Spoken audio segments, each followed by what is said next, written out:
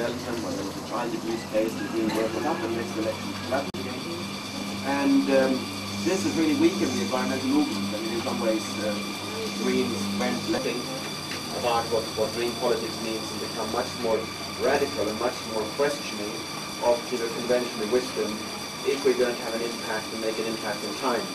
And work together with, I mean, I've worked on a couple of commissions seeing that, and that's why now I've proposed recently that we create a permanent, or I know Buddhists don't like the word permanent, so let's call it an ongoing institution, which I call the World Future Council, which is basically based on ideas which the Dalai Lama, President Gorbachev, Václav Havel have come up with in recent times, saying we need a sort of global conscience, we need a body which speaks out for our values, ethical values with you on this, also to learn your perspective working in the South on poverty and poverty eradication in an age of so-called globalization, because of course we don't really have any real globalization. We have an economic, corporate-led globalization benefiting the rich, benefiting a small minority. It's only terrorism, because of course it is the big threat to our global elite, who are not threatened by TB and who not to be threatened by traffic accidents because they have a couple of outriders protecting them when they go out driving.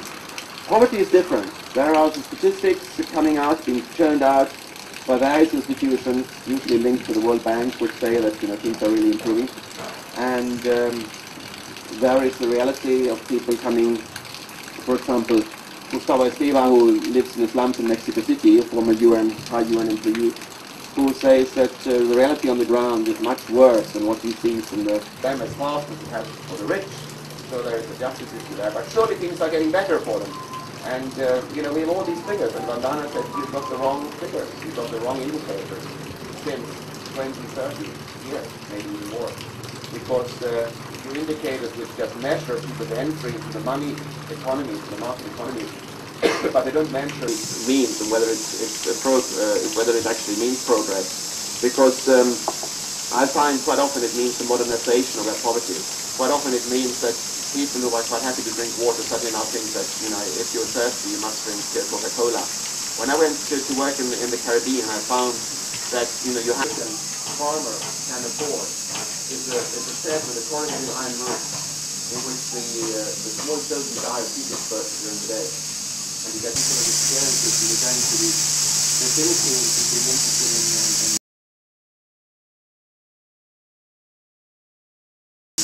spiritual healers, spiritual surgeons in the Philippines, and taking the taxi one day in Manila to Cebu. It hasn't really happened, but I think the human values are the same. They may be expressed differently, but they're not studied by the Institute for Global Ethics and other organizations.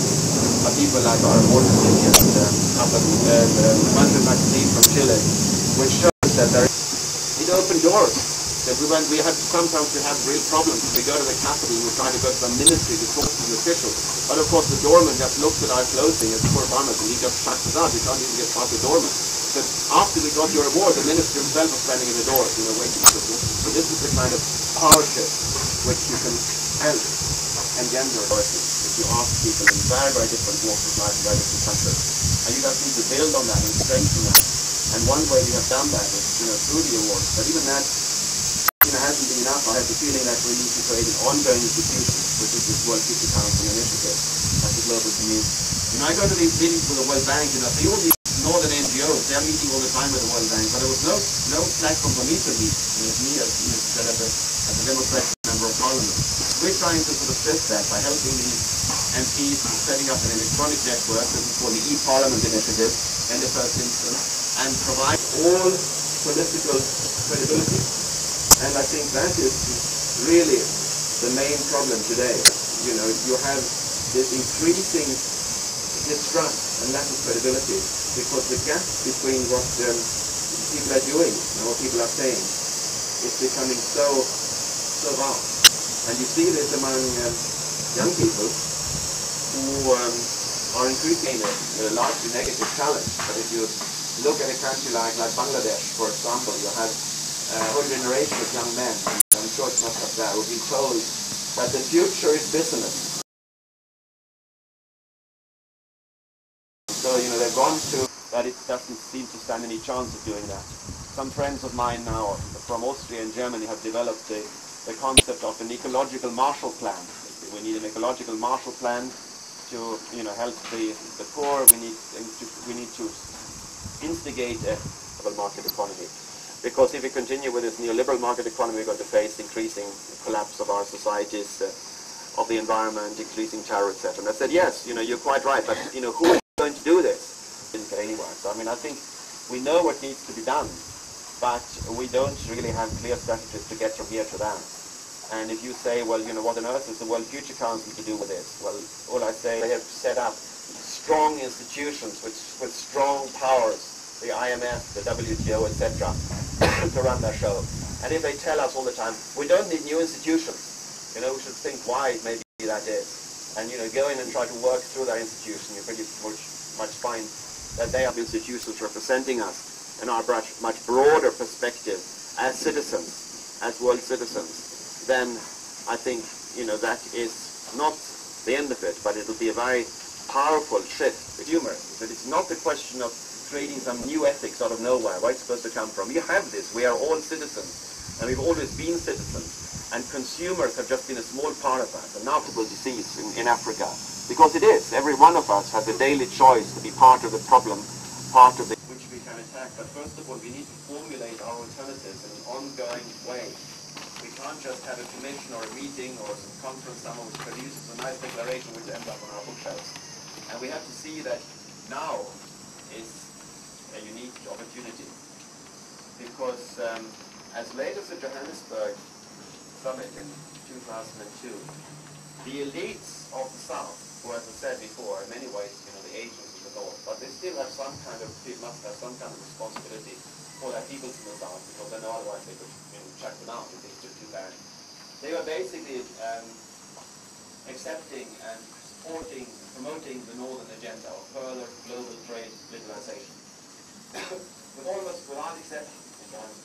And then suddenly in Cancun, they said no. They said no because they were suddenly fed up with how little they were getting. They were getting afraid of their people. They were getting afraid of NGO networks like the Third World Network, whose pressure, and it was a focus for the Global South, with our award recipient, Walter Fellow. Without these people, this would not have happened. But the southern government suddenly changed signs and said no more. So they know what they're against, that this sort of formative alliance of the southern governments and the NGOs, formed to say no. But it hasn't yet formed on what to say yes to. And that, I think, is a huge weakness. It's a huge weakness that even the big movements have not developed this. I mean, when you hear a lot of talks in many years of Buddhist economics, I mean, it was a term which even E.F. Schumacher, who wrote about Small is Beautiful, brought to the West. And we have some idea what it means in the detail, but what it actually mean in practice on the national level, I'd like to know. I mean, if tomorrow those who are talking about Buddhist economics are in power, what will they do differently? I don't know. I asked the same thing about Islamic economics. What is the answer of moderate Islam to the global crisis? When President Wahid, a moderate, really deep Islamic thinker, suddenly became president of the largest Islamic country on earth, and I said to his Minister of Technology, now what is Islamic economics? What are you going to do? And he said, I don't really believe in that, Islamic banking, it's not really working very well. We're going to call in the IMF. Now, of course, as moderates like that, it's not surprising that the extremists are getting more and more adherents. And I think that is, where our key work is now, and where each one of us can make a difference. I mean, we never know. I mean, I've learned this through my work. We never know when we're called upon to do something which can change the world. It can be a conversation we have, like happened to a little-known American poet called Gary Snyder years ago, when the Vietnam War stopped. Why did the Vietnam War stop? Because the American government could no longer withstand the anger of the American people when they found out the secrets in the so-called Pentagon Papers, which had been hidden from them, about what the USA was doing in Vietnam. And how did they find out these secrets? Because one mid-level bureaucrat called Daniel Ellsberg decided at the risk of 30 years in jail and ruin and everything to leak these papers to the New York Times. What suddenly made him do it? Well, he was in Tokyo about a year previously, and he went into the hotel bar at night, and this poet, Gary Snyder, had been doing a poetry reading in Tokyo, and staying in the same area, and you happened to walk into the same bar and looked around and you saw this other American sitting there and they got talking. And Ellsberg said to Snyder, what do you think about the war? And Snyder said, I think it's a criminal atrocity. And Ellsberg was quite shocked. He never actually met anybody with those opinions before. You know, he lived in a very secluded environment. And they talked all night. And then, you know, Snyder went home and Ellsberg went home, and a year later, it took him a year to go think through all the implications. Ellsberg sent a note to Gary Snyder saying, you know, I'm the man you spoke to in the bar in Tokyo a year ago. That conversation changed my life. Watch the newspapers. And next day you release the papers to the New York Times. So, you know, it matters what you do. It matters who you talk to, even in a bar at night. I think I'll stop there and we're looking for questions.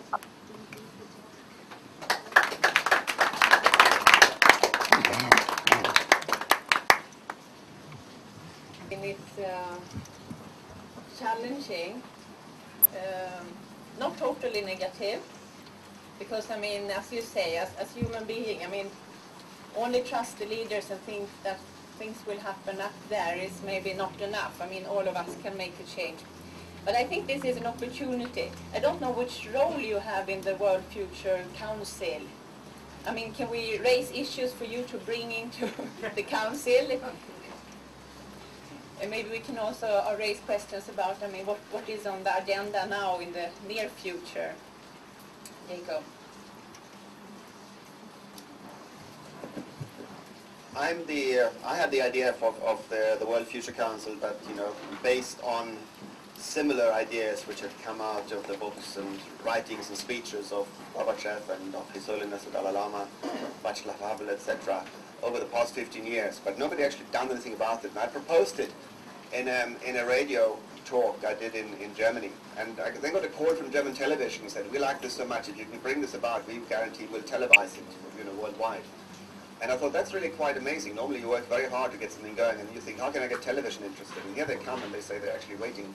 So I said, look, I'm already responsible for one underfunded international initiative, namely the Right Livelihood Award, so there's no way I could possibly take this on. So they even introduced me to our first ideas would be taken up. Well, we looked at, when I say we, this has been sort of a small group of volunteers really working on this. Louis Barber is the director of Earth Action, this network I mentioned to you before. We had a meeting in Salzburg at the invitation of the governor there with about 30 people. Tariq Banuri, who runs the Stockholm Environment office, Stockholm Environment Institute office in Boston at the moment, but is originally from Pakistan.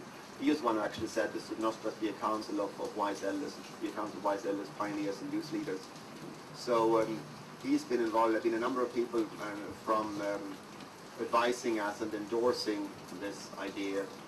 Chandra Musaffar, Sulek Sivaraksa has agreed to be on the initial board. We're now going to have asking about 10 or 12 of the endorsers, who include Nobel Peace Prize laureates and people on both sides of the spectrum, and people in NGOs, people very, very you know, fighting in the campaign against the World Bank, but also interesting privately. The president of the World Bank also totally thinks it's a good idea.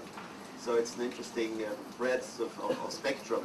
And of course, you know, the devil is in the detail, as the Germans say. You know, we'll find out what actually happens once the debates get going. It depends very much on the people you win to conduct them, to steer the debates. We've found that there are about 20 issues. We can obviously subdivide them further, which need global reform, beginning with good work for all, water, healthy food for all, looking at health and healing, looking at nuclear disarmament, children's rights, various key environmental issues, justice, education for all. And it is quite clear that one problem at the moment is that these issues are dealt with in isolation. That when there's a problem, a commission is commissioned to come up with a report which will then say we need to lower the retirement age in the West because youth unemployment is getting so serious, so we need to have a lower retirement age. And then of course you have another commission which says we need to raise the retirement age because we can't afford to pay the pensions. And you have a commission which says it's really a worry for the global environment that the Chinese are consuming, are buying so many new cars. But another one says it's really a worry for the global economy that the Japanese are not buying so many new cars anymore. And, you know, it goes on and on and on. And so, for the first time we said we will have all these issues under one umbrella. which means that we can link them. We can start saying, for example, why are all these energy-saving proposals which go under headings like factor 4 or factor 10, that you can have so much energy efficiency that you can have the same amount of well-being, but just use 1/10 of the energy. And I said to the authors of one of these books, well, I mean, entrepreneurs are not stupid. If there are all these niches, all these profits to be made, why is it happening? And said, well, of course it needs financial reform, tax reform, reform of discounting regulations. The signs, the signals are wrong, which are being sent at the moment, so it can't be done within the present framework. But that's sort of like, that's not his responsibility. He's not an expert on this. So we said we need a framework where we can then have joint meetings with those who are experts in this, so we can come up with practical, actionable proposals, really with model legislation. And so at the moment, the wait is really for the funding which will enable the launch to take place. I think at the moment we're getting the kind of funding which in the next few months will enable us to start employing some key staff, including maybe a professional fundraiser.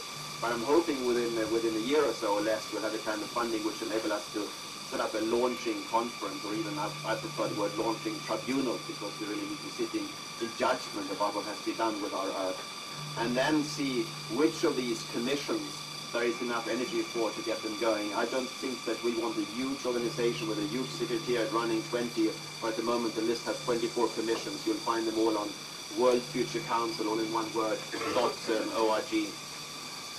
I think that we need, ideally have like a host organizations, maybe host cities, but even better, credible host organizations to say, okay, we will be responsible for the Commission on Good Work for All. And also looking for chairs for these commissions. There's a German professor, Richard Bergman, who's worked both in South Africa and in the US, so really has global experience on unemployment issues. I shared a platform with him and His Holiness the Dalai Lama at the German Church Days last year, talking about this. We had 20,000, mostly young people there. So there is a lot of interest. We are doing a sort of summary at the moment, what we call a World Future Report, where we are now looking for authors to just do a very short summary on each of these 24 issues, saying where are we at the moment, where are we heading to, and where could we be headed to, and what are the practical steps to go there. And then we'll find that in some areas there's something you can get a majority on tomorrow. Much of the transition to a sustainable energy culture is basically, the information is there. We can mobilize public opinion around that. People want it, north and south. They realize that all the solar energy of yesterday, which we didn't use, was wasted forever. So to have a situation where you compare the extraction cost of solar energy, of renewable energy, with non-renewables, when actually they are totally opposite. I mean, with non-renewable, as you know, it's the one you used yesterday, which is gone forever. With a renewable, it's the energy you didn't use yesterday, which is gone forever. So obviously we need to shift the way we calculate our energy use. And that you can get a majority for tomorrow. Just needs a concerted campaign for a World Energy Charter, for example. Hermann Scheer has been working on this. We could mobilize for that as soon as we can get the council going. Other issues like monetary reform are considerably more complex. You need much more education, much more research on that. So, it won't all happen in parallel, but I think enough will happen, quickly enough, and people realize that there is a body which is actually not just a talking shop, because there are the parliamentarians linked to it, which is not just going to end up, producing a nice report, but which is part of a concerted process, not another competitive organization. I said everybody is welcome. We are looking for institutional partners, and we've had a couple of institutions who are founding partners for this. It is not a competition. It's not another NGO. It's a process to bridge the implementation gap. So, I'm looking for hands, and if you have a hand, you can say your name and if you represent any organization, if you want. Oh, guys. Okay.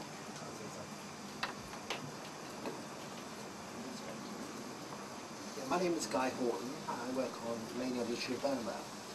And while I totally agree with almost everything you say and feel a deep sympathy for it, I have two questions in my mind as I was listening to you. And one is this issue of peace. And to ask you, really, what do you think about Rwanda's, about Sarajevo's, about Burma, which is very close to us here? when you have a situation where peace does not seem to work in any way whatsoever, and this is dramatically illustrated by the situation in Aung San Suu Kyi's ambush last year. And she's a Nobel Peace Prize winner, she won the election, her safety being guaranteed by the regime, by the UN envoy. She was very careful to make sure her followers did nothing provocative, and when the cars were stopped and surrounded, she asked her people not to resist, and they were simply cut down. And if you think of Rwanda, 800,000 people were killed there, and various other places. So one of the things I wrestle with in trying to find a way of responding to what's happening to Burma is the natural allies like yourself or people like here.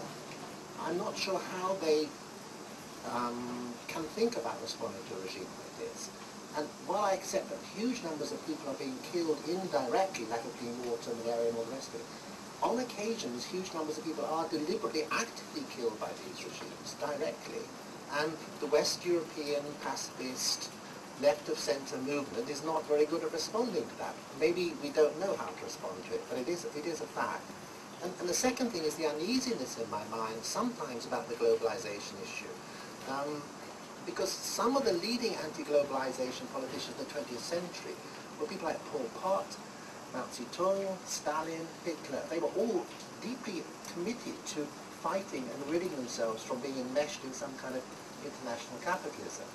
And I don't know if this is true or not, but one of the reasons maybe why the Pakistani-Indian War did not occur a couple of years ago was massive pressure from people like Microsoft saying that they might withdraw from India if a nuclear war took place. Now, I'm only being slightly devil's advocate here, but what I'm trying to do is just to share some concerns in mind about the issue of peace when confronted with diabolical violence and deceit.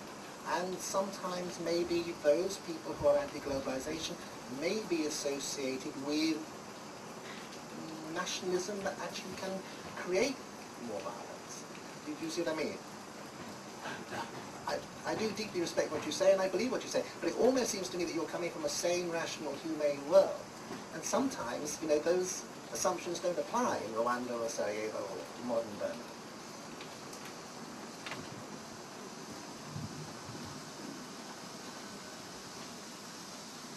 When I was young, my father took me to the trial of one of the main Nazi butchers of the Jewish ghetto in Warsaw. And I'd read so many reports of these trials, and they were sort of saying that these men were not, they were nice old grandfathers, and why put them on trial again? And I know when I entered that courtroom, I was sort of worried that this man would look like a nice old grandfather. I'd find difficult to feel any antipathy to him. And he looked up, and evil just shone out of his face. I'm convinced that, there is evil. And there are smaller or larger opportunities for evil. And of course what happened in these cases was that people who were disposed to evil and who might have become neighborhood thugs suddenly had the opportunity to become mass murderers. And my father was a refugee from Nazism, and I wrestled a lot with the situation in Bosnia, where suddenly it seemed that we had fascism in Europe again. But what is the right thing to do? And I finally decided that I was not a pacifist, and that intervention, there was an international order built up in the United Nations, and if a country is a member of the United Nations and is aggressed, like Bosnia was, it has a right to expect to be defended by the global community. And I went back to my native Sweden, and together with the actress Bibi Andersson, we set up a new political party called the Sarajevo List to fight purely on that issue. And at the same time, when the Iraq preparation for the Iraq war began, I felt instinctively that it was totally wrong. It was not just a breach of the UN Charter, it was basically breaching the whole international order of the last 350 years without replacing it. But at the same time, I also have friends who worked on human rights there. I know the oppression, and it was always the struggle what to do. And I was helped by the statement of Viktor Frankl, a Jewish Austrian philosopher who survived the Holocaust, who said that sometimes the right thing to do is only 55% right, but you still have to act on these 55%. And I think that's, you know, very, very true. And so every issue, I think, is basically has to be looked at on its own merit. So there's no parallel really between, to me, you know, Bosnia and Burma and Rwanda. So once you start looking at the details, and what happened in Bosnia was a clear aggression, which because the European Union couldn't get it back together, it tried to pretend was a civil war, and it's still suffering the consequences of creating the kind of apartheid, while the aggressors, i.e. not these Serbs, because we gave the right louder award to those Serbs in Bosnia who were working with the Bosnian government to preserve the multi-ethnic, multicultural Bosnia, the Serb Council of Sarajevo. But the Serb aggressors, the thugs, the terrorists, funded by Milosevic, they were given half the country. So I think that is a major mistake, and that's the reason why we are having the situation now with the ethnic splits now. What happened in Rwanda was quite clearly that, you know, one major power, namely France, conducted a policy there which was absolutely outrageous and prevented the UN, and the others didn't really intervene. France's role was the worst, but even the others didn't intervene. I mean, there was a UN general there who had a warning, clear intelligence what's going to happen, and he called for reinforcements, and he was not given them, and he's even told not to interfere. He offered to raid the secret arms dumps, and he was told not to do it. And, you know, he afterwards he became mentally sick because of, you know, what he felt he could have prevented if he, you know, wondered whether he should have just ignored the orders and just gone ahead and do it. And what's going on in Burma, I mean, reminds us again that although people like to think that the EU, you know, Europe is a bit better than the USA, in this case, I mean, in the Burma case, the EU position has to be scandalous because, I mean, there are these, you know, selective purchasing laws passed, for example, by the state of Massachusetts, banning state orders for any company, any US company, which, or any company, US or not, which does business with Burma, with the Kuta. And the EU has been suing the US, you know, Massachusetts via the US and through the World Trade Organization, trying to get this law declared to be discriminatory impediment to trade. So I think again there, you know, no nation can really resist a total international boycott of its elites. But of course the Burmese rulers are not being boycotted or isolated. And there's even less excuse in many other countries where, you know, the alternative to the strongmen seems to be chaos. Because in Burma it's not chaos, it's all there. I mean, the elected leader is there. And so it's even more outrageous that the West, which claims to be interested in democracy, is not doing anything. And I think, again, the problem is that, you know, we are saying this here and we're saying this there, but I think we need to create a stronger ongoing voice which says this, who speaks up for our values as citizens. And that, of course, used to be the role of the churches or religious leaders. But as we know, they don't really dare to do this. And when they do it so weakly because they're afraid that if they do it more strongly and they aren't taken seriously, then it will just show how weak they are. And I mean, I was talking last year at a meeting organized mainly of Christian leaders from all the three main Christian traditions, organized by the Patriarch of Constantinople, meeting of scientists, religious leaders, and environmental leaders. And I said, you know, we need stronger leadership from, you know, if the churches are there, surely they must care about the planet, about creation, surely this is our role. What about excommunicating a few of the worst sinners and polluters? And there was kind of horrified silence. And finally one English bishop, old English bishop, stood up and said, no, the churches can only lead from behind. I said, what are you waiting for? He said, well, the only thing which can wake people up is a disaster in the rich countries. So I said, you know, what are you thinking about? He said, well, like the flooding of London. I said, well, it's quite remarkable that here you have old English bishops going around hoping that London will be flooded in order to wake the believers up. And you have this, I mean, I spoke in Switzerland, one of these, you know, the churches are now setting up these centers for management training. But you go there and you find that actually the managers you meet there, the people from industry, from business, I mean, they are more open than these guys are who are running the show. I mean, this leader of the center was saying, well, of course, you know, there was 3 ways of persuading people, and one is the moral way. But so that doesn't work anymore. Moral institutions have collapsed. You know? And the state, of course, used to pass laws, and that doesn't work anymore because people don't like rules. So then it's just the way, you know, business does it, was sort of, you know, trying to attract people through, you know, as consumers. That's the only way. We somehow have to sort of formulate our message so that it becomes attractive to people as consumers. And I said, well, you know, I thought I was at a meeting organized by a church institution, not by the advertising industry. So there is this bankruptcy of these existing institutions, and of course as a result of which people become very, very cynical about them. And so we need to recreate institutions which speaks up for us as citizens, because our elected governments are more or less in the pockets of consumer interests, and you know they will always look at the bottom line, and so all the time you will have been told, well, yes, we do appreciate your concern as a human rights activist, and you have brought us 5 million signatures now saying that we should really take stronger measures against the Burmese generals. But you must understand that yesterday we were visited by 5 businessmen who are responsible for creating 5,000 new jobs, and these jobs will be lost if we don't allow them to trade with Burma. And so we need a stronger international institution that basically says, look, this is totally irrelevant whether there are 5,000 jobs or not. There are more important things than jobs. There are more important things than making money. And if you don't do that, we are going to keep on denouncing and exposing you every day and make you into a moral pariah.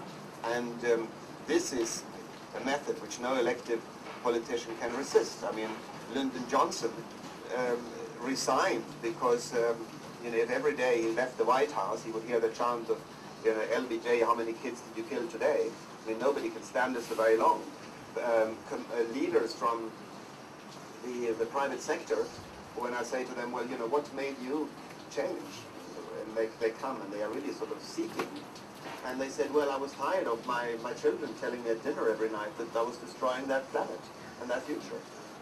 So I think this is why we need to speak up and say it's outrageous. I mean, I speak to, I don't know how many different audiences. I always give this example. I say, now, if you lend a poor African, say a poor Burmese, $1,000, and he or she came back after a couple of years and repaid you $1,000, would you pursue him or her for compound interest on this money for year after year, even if you knew that money, the compound interest you were forcing them to pay you, was endangering the health and education of their children?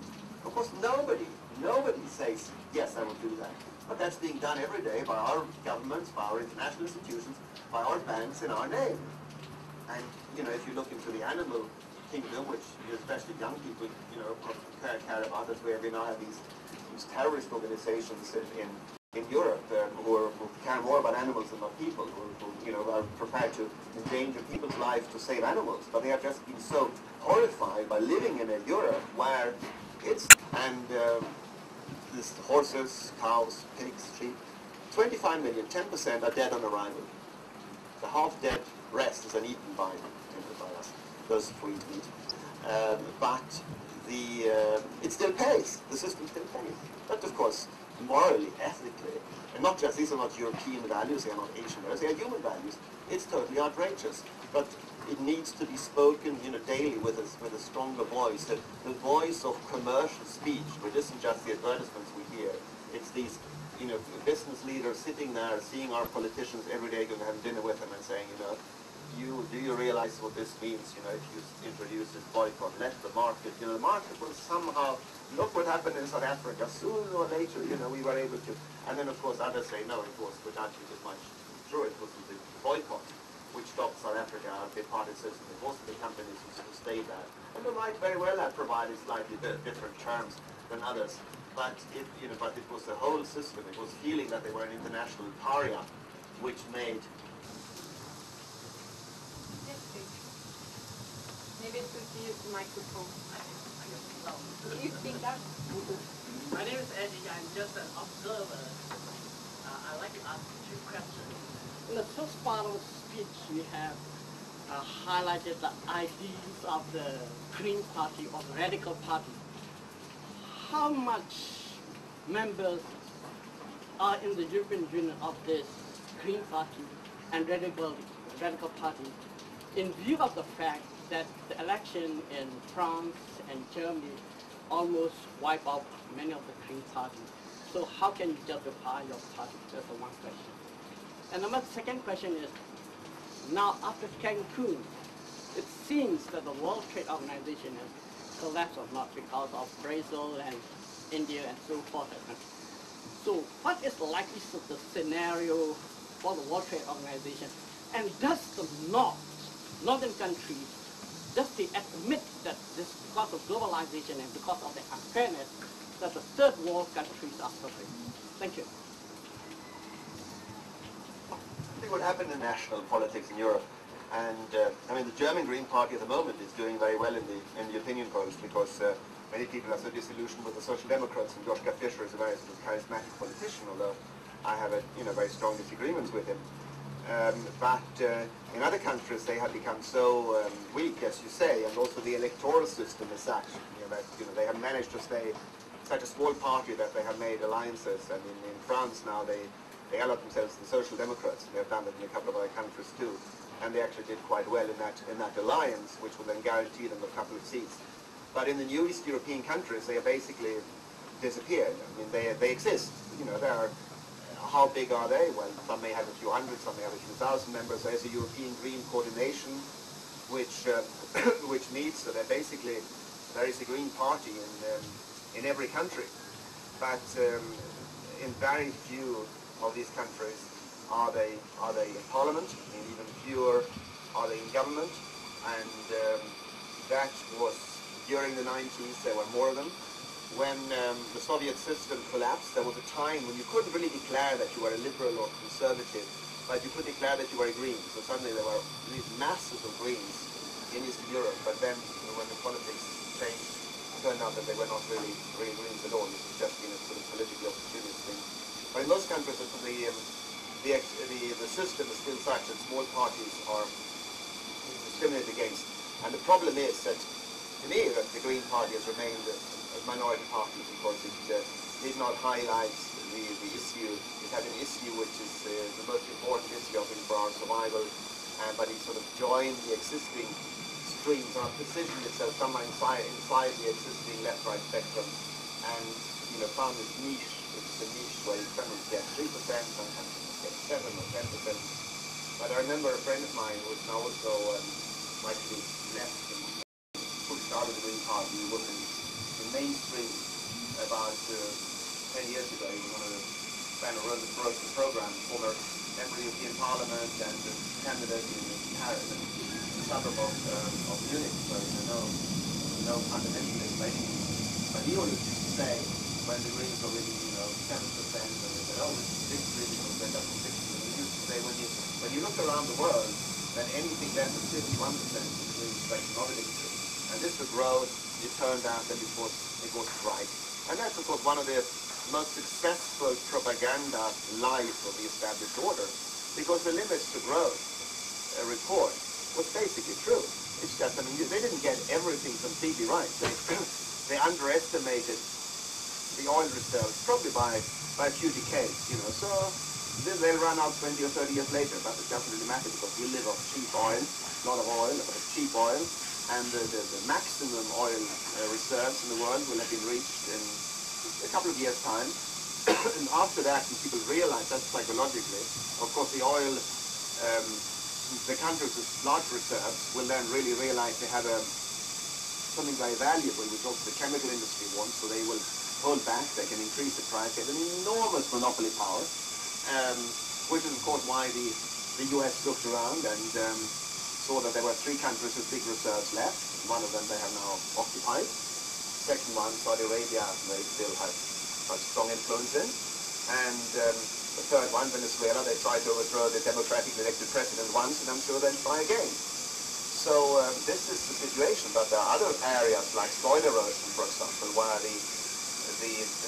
what has happened since the Club of Rome report came out is actually much worse than they predicted. And it's interesting that, when you actually look at all these alternative quality of life indicators, alternatives to GDP economic growth indicators, they all begin to diverge around the time the Club of Rome report came out. So, until then, quality of life and GDP had about grown at the same speed. But since then, you find that quality of life stagnates or is going down, while GDP growth will continue. Why is that? That is because more and more of expenses, what is counted as GDP growth, are defensive expenditures to deal with the consequences of the limits to growth. And economic globalization is, as our award recipient Professor Herman Daly put it, a last attempt by some countries to escape natural limits to economic growth by growing into the economic and environmental space of other countries. And that is basically what in private car traffic of 95% within a few months. It can be done. There's no doubt about it, once the will has been mobilized.